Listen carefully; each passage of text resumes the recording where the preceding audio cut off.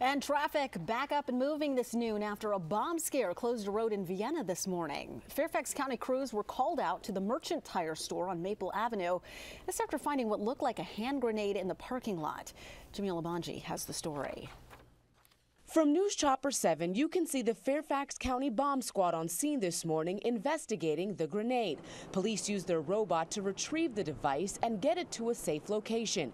This all started just before 7:30 this morning when Vienna police say an employee of this Merchant Tire store found the grenade right outside the doors of the business. Once Vienna police determined the grenade was real, they called the Fairfax County Bomb Squad to the scene. News of this active investigation quickly spread through this tiny town. It's like, you gotta be kidding me. This is bizarre. As police investigated, they shut down all 4 lanes of this stretch of Maple Avenue. Normally busy rush hour traffic was halted. Started going the back roads and all the back roads were filled.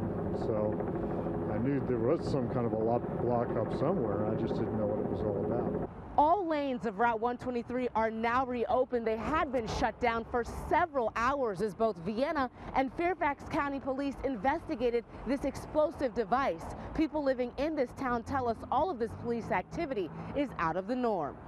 This is quiet hometown America. Stuff like this just didn't happen here.